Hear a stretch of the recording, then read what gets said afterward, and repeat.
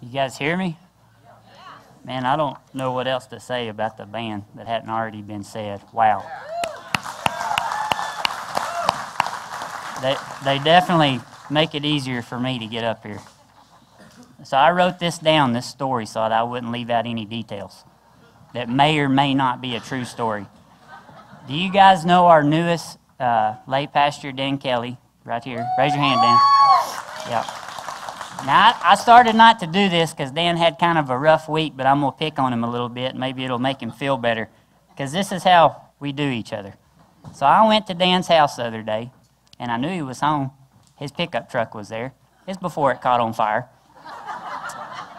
And I knocked on his door, and I could hear him shuffling around inside, but he never came to the door. And I thought, this sucker, I'm going to get him. So I left him a little note, and I quoted Revelations 3:20, which says, "Behold, I stand at the door and knock. If anyone hears my voice and opens the door, I will come in and dine with him, and he with me." So I thought, here, eat that, straight from the Word of God. So a couple of days later, Dan leaves a note on my truck that is from Genesis 3:10. It says, "I heard your voice in the garden, and I was afraid because I was naked, and I hid myself."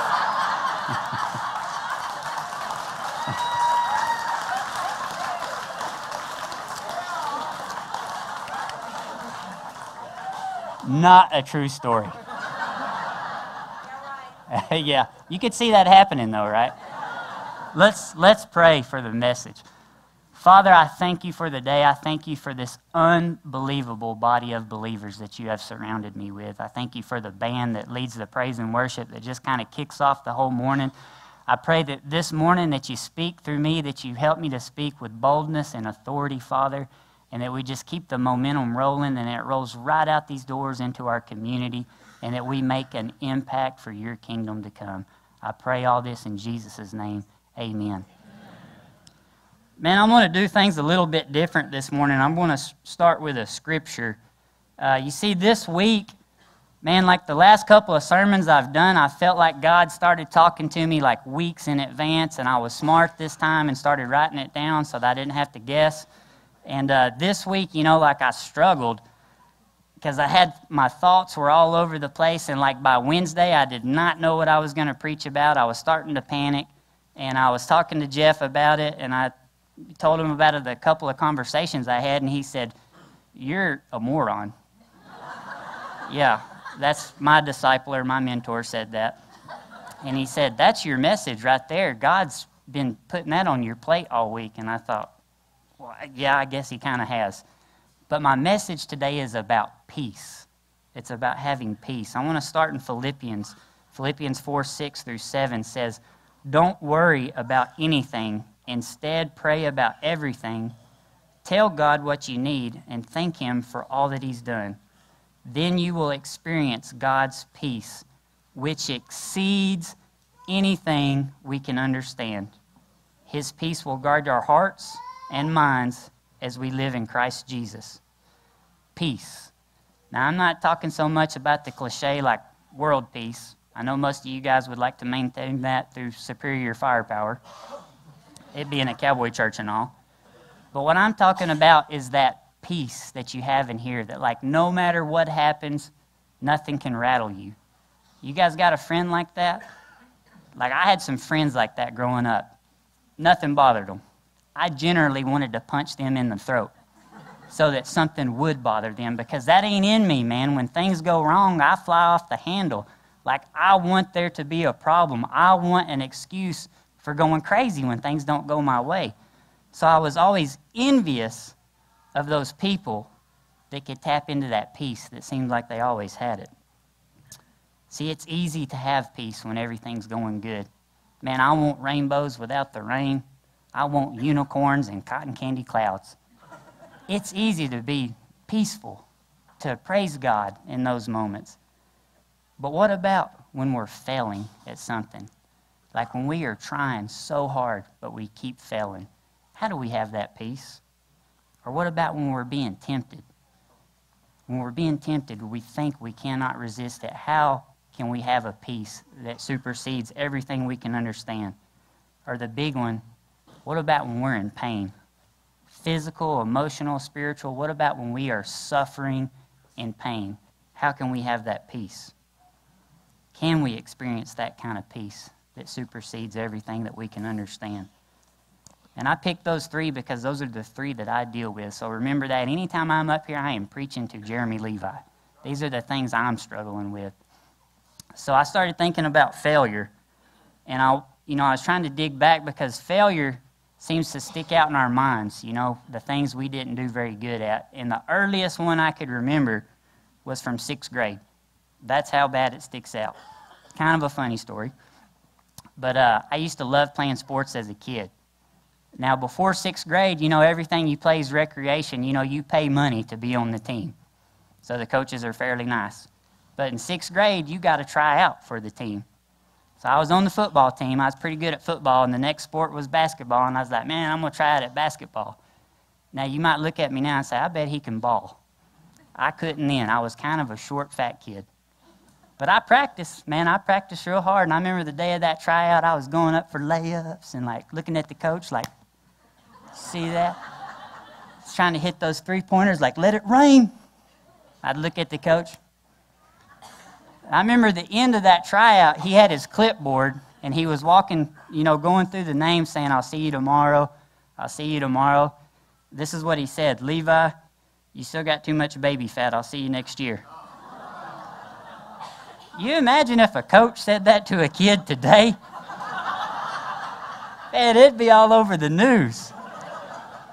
He was like, I'll see you at football practice tomorrow, though.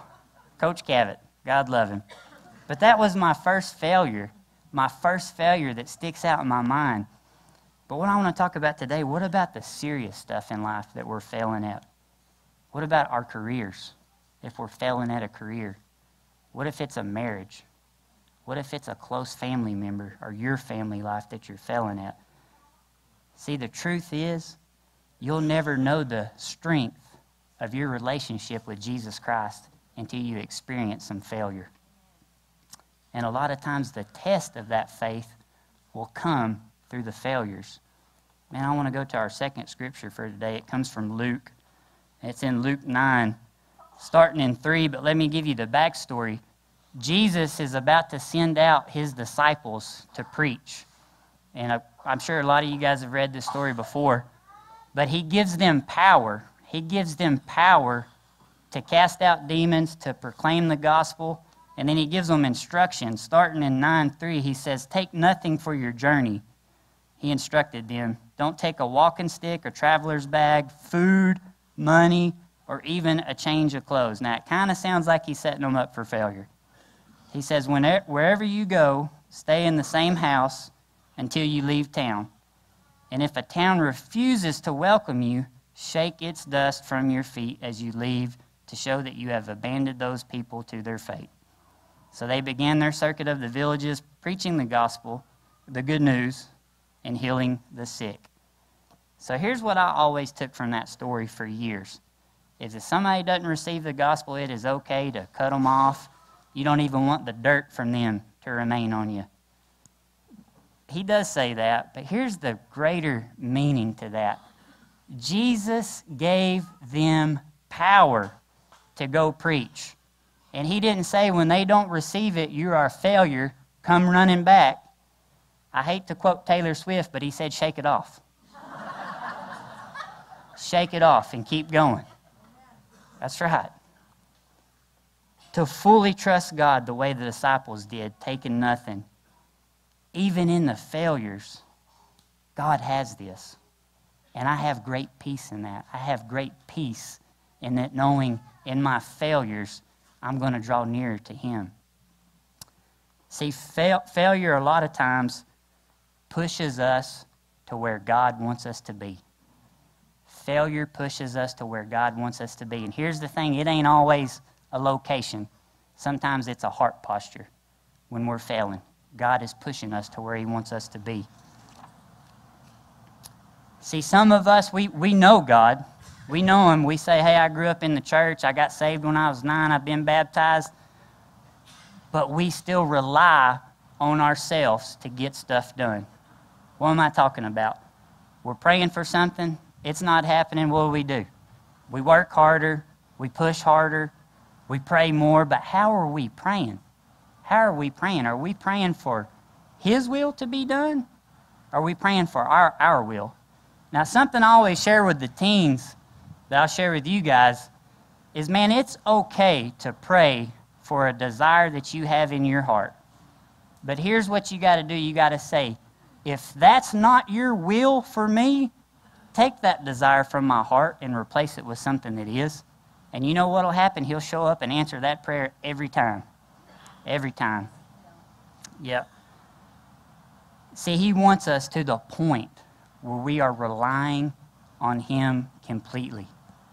Our heart posture has to be in the right spot when we're coming out of failure. Our relationship with Christ is strengthened through those failures. We're all going to fail. Man, we are born to fail, if you want to get that simplistic about it. We're born with sin in us. We are born to fail. That's why Christ had to die. Failure pushes you to where God wants you to be. So maybe you failed at some big things. Maybe you failed at a marriage. Maybe you failed at reaching a family member. Maybe you're failing at a career right now. Here's what God wants me to tell you this morning, and it's Paul's words from Phillippians 3:13. Forget the past and focus what lies ahead. Focus on the future. Shake it off and experience His peace. So failure. Now what about temptation? How many of you guys just love it when temptation shows up? They're like, oh yeah, man, I've been waiting to be tempted all day. Man, I can't stand it. I get angry sometimes. I'm like, man, I'm doing all these things and I'm still getting tempted. Why are we tempted? We're trying to do the work God wants us to do. We're trying to be in His will, but temptations keep coming. So in Luke 7:1 or 17:1, Jesus says, there's always going to be temptations. Now that does not give me peace. That makes me say, dang, what hope do I have if there's always going to be temptations? No matter how much I grow, no matter how close I get to you, I'm still going to be tempted. Let's look at what Paul says in Romans. One of my favorites, man. In Romans 8, starting in 18, this is Paul. He says, and I know that nothing good lives in me, that is, in my sinful nature. I want to do what is right, but I can't. I want to do what is good, but I don't. I don't want to do what is wrong, but I do it anyways. But if I do what I don't want to do, am I not really the one doing wrong? Is it sin living in me that does it? I have to read that several times to even make sense of it. But I wish I'd have known that verse when I was a little kid when I got in trouble. Because I'd been like, it wasn't me. It was the sin living in me, Ma. So you know Yancey's going to be saying that. It wasn't me, Ma. So when I read that, man, I'm like, gosh, that's kind of disheartening. Like, you are Paul. Like, you saw Jesus. You know, you saw Him after He died. He came back to pick you specifically, and you're struggling with this stuff? And then Jesus told me there's always going to be temptations? Man, am I fighting a losing battle? But this is what I love what Paul says. He carries on in verse 21. He says, I have discovered this principle of life, that when I want to do what is right, I inevitably do what is wrong. I love God's law with all my heart, but there is another power. There's another power within me that is at war with my mind. This power makes me a slave to sin that is still within me. Oh, what a miserable person I am. He's having a pity party. Who will free me from this life that is dominated by sin and death? Thank God. The answer is our Lord Jesus Christ. The answer to what hope do I have is Jesus Christ. He is our hope. Man, if you are being tempted, or if you have a pet sin that you keep grabbing a hold of, that you don't want anybody out to know about, you got to pray your way through it. You got to rebuke your way through it. You do what you got to do to defeat that sin in your life. Look at it like a demon, and you're going to exorcise it every time it shows its ugly head. All of our hope comes from Jesus. All of our peace comes from Jesus. 1 Corinthians 10:13. The temptations in your life are no different from what others experience, and God is faithful. He will not allow the temptation to be more than you can stand. When you are tempted, He will show you a way out so that you can endure. He will show you a way out if you look for it. If you pick your head up and look for a way out, He will show you. But you know why I know that? Because He said so right there in His Word. Yep. God is faithful. He'll show you a way out. I take great peace in knowing that. Temptations are not going anywhere. They're going to keep coming. My peace comes from knowing He's going to show me a way out if I look for it. Man, I want to tell you something that some of you probably know, but there might be some of you that don't know. Do you know when you are attacked the most by Satan? When you are tempted the most, it is right before you are about to do something really good for the kingdom of God. He is going to throw everything he can at you. He probably did it to some of you this morning coming to church. He probably gave you 2 or 3 reasons why you needed to be somewhere else this morning. If you don't believe that, volunteer to go to a conference or like take the kids to camp. It'll happen, right? Satan will attack you when you're about to have a huge impact for the kingdom. Most of us know that. Now, here's the part that you probably don't know. You know when you are the most vulnerable to temptation? It is right after you've made a big impact for the kingdom.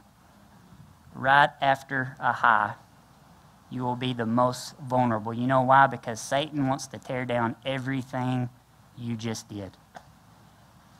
If you don't believe that, try it. Try making a big impact for the kingdom. See, I'm probably a party pooper because when people get baptized, they're like, oh, we're so proud of you. You are going to be attacked this week. So I want them to know, man. I don't want to lie to them. I want them to be ready for it. You know, where's the peace in that?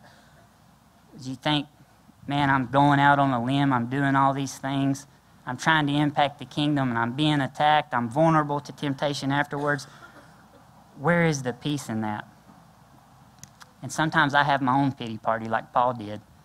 And like I just picture Jesus with a crown of thorns, bloody, tore up, and he's like, yeah, I get it, man, I had to die for him. And I'm like, okay, you win. I'm just tired. My peace is in knowing that Christ experienced the same thing. Now I'm going to be real and I'm going to be vulnerable for a minute. Because there are some days that I sit right there in that chair right before I come up here and I pray. I say, God, get me through this sermon, but I am calling Jeff tomorrow and quitting. No, I'm serious. Like I'm going to call him and quit because I hear the lies. Man, I hear the lies that I'm not good enough. I'm not worthy to get up there and tell anybody anything of how they should be living. I hear the lies telling me I'm not educated enough. I hear the lies telling me I'm too young to have an impact for the kingdom. Jeff is so old. Not you, Kim. You're beautiful.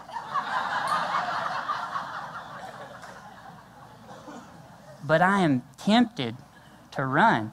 I'm tempted to quit and run. But here's what happens every time that I start buying into that stuff.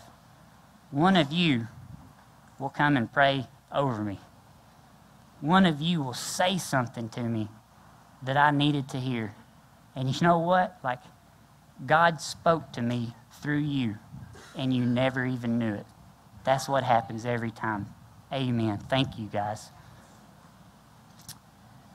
You know, Hebrews 4:15 says that Christ was tempted the same way we are.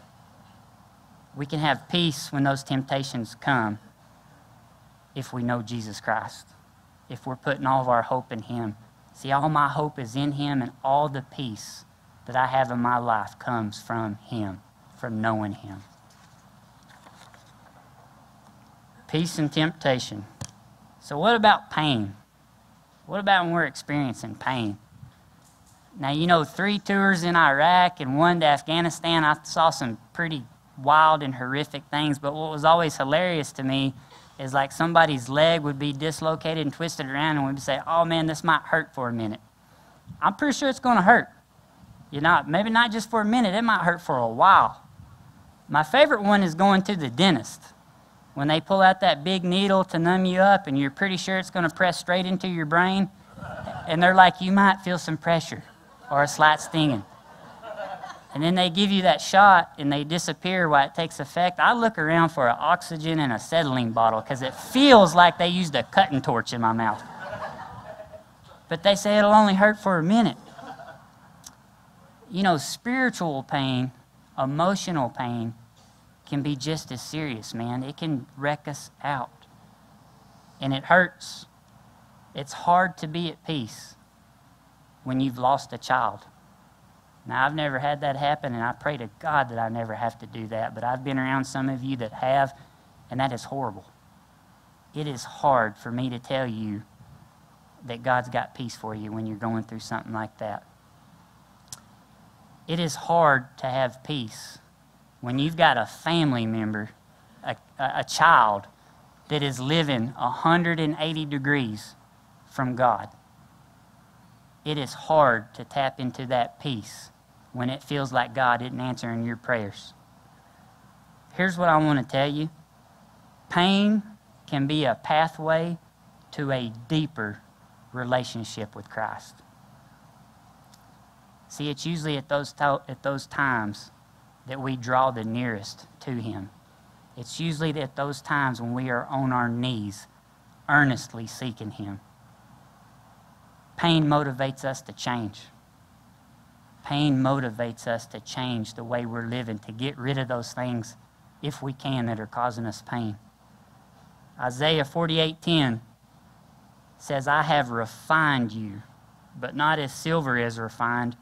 Rather, I have refined you in the furnace of suffering.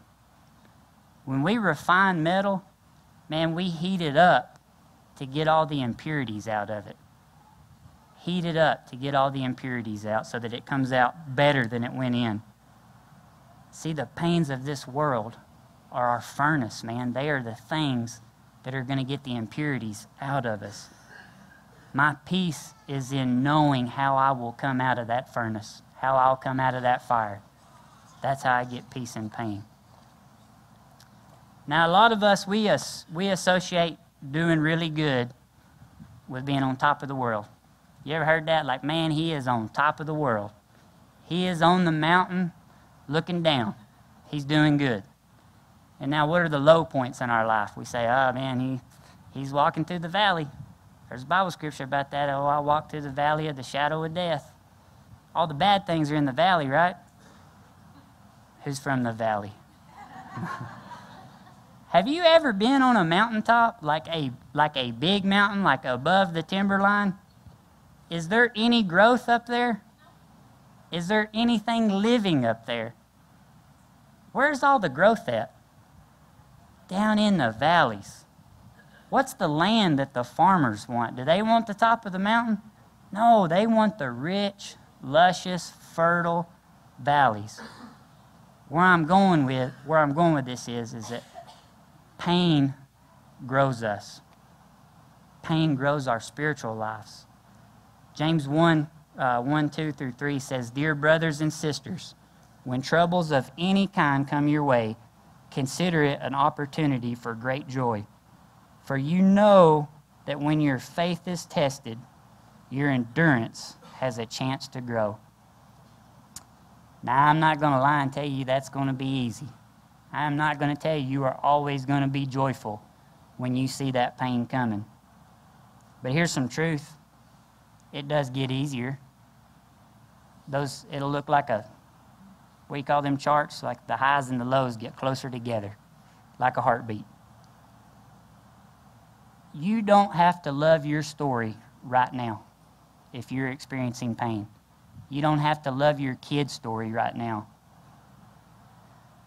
But the thing you need to focus on and find peace with is that when you come through this pain, when your children, your family members come through this pain, what a testimony they will have to share the love and grace of Jesus Christ with others. What God wants you to know today is He will not waste your pain that you're experiencing right now. He will not waste your pain if you rely on Him. You know, I started with Phillippians 4, where I talked about God's peace exceeds anything we can understand. It says His peace will guard our hearts and minds as we live for Him. And I hope you're hearing that today. I hope you're hearing that God cares. God cares through the failures. God cares about you through the temptations. God cares about you through the pain. Maybe you're thinking, man, I hear you. I know that scripture. And I feel it. I feel the Holy Spirit's presence today. But how? How do I do that? How do I tap into that peace? Isaiah 26, 3-4, it says, "You will keep in perfect peace all who trust in you, all whose thoughts are fixed on you. Trust in the Lord always, for the Lord God is the eternal rock." Now, I don't know what you're struggling with today. You know, I don't know if you've known Him your whole life or if you're hearing about Him for the first time today. What I'm asking you, will you start to trust Him today? Will you start to fix your thoughts on Him today? All those things you're carrying around, all your failures, all your pain, all your temptations, will you leave those things at the foot of the cross today and let Him clean it up? Will you start to let Him work in your life today? Will you trust Him? Will you fix your thoughts on Him today? All of my hope, all of my peace comes from knowing my Lord and Savior, Jesus Christ. Let's pray. Father, I thank You. I thank You for a day to come together and worship You and to dive into Your Word. I thank You, Father, for the failures that You give us in life, because I know those failures draw me one step closer to You. I thank You for the temptations, even though I hate to see them coming, Father. I thank You for them because they give me a chance to increase my endurance to live for You. Lord, I thank You for the pain, because though it hurts, it motivates me to look up when I want to keep relying on myself, Father. It motivates me to trust You. I don't know specifically what people are dealing with today, but I know there's some failures going on. I know there's some temptations, and I know there's some pain. I pray that this morning, Father, You will send the Holy Spirit on those people, and that You'll talk to them, and that they will hear You, Father, and that they will do what You want them to do, and that they will take all that baggage, all those things that they're struggling with, and they'll leave them at the foot of the cross, and they'll start to fix their thoughts on You today, Father God. I know You can do it. You've told us time and time again that You can and that You will if we ask. I'm asking, Lord, motivate them today. Lord, I pray that if there's somebody in here that doesn't know You, that doesn't know Your Son, Jesus Christ, but they feel Him today, Father. They feel the call to come to know Him today, Father. That they would pray a simple prayer right where they're sitting, just like this. Lord, I am a sinner saved by grace. I believe that Your Son, Jesus Christ, He came to this earth and He was perfect. He was the perfect sacrifice. I believe that He died on a cross and that His blood paid for my sins. And then I believe He defeated death, and He is at Your right hand, Father, and He is coming back again. He is coming back again. Father, I pray that you be with this body of believers throughout the week, that you just lead us, guide us, and direct us, that you keep us motivated as we enter a new season of building a new building, Father, so that we can have a greater impact for your kingdom. And I know with that we're going to be attacked, but I pray that you give us all the fortitude to endure it, to rebuke it, and to pray our way through it. We love you, Father God, and it's in Jesus' name we pray. Amen.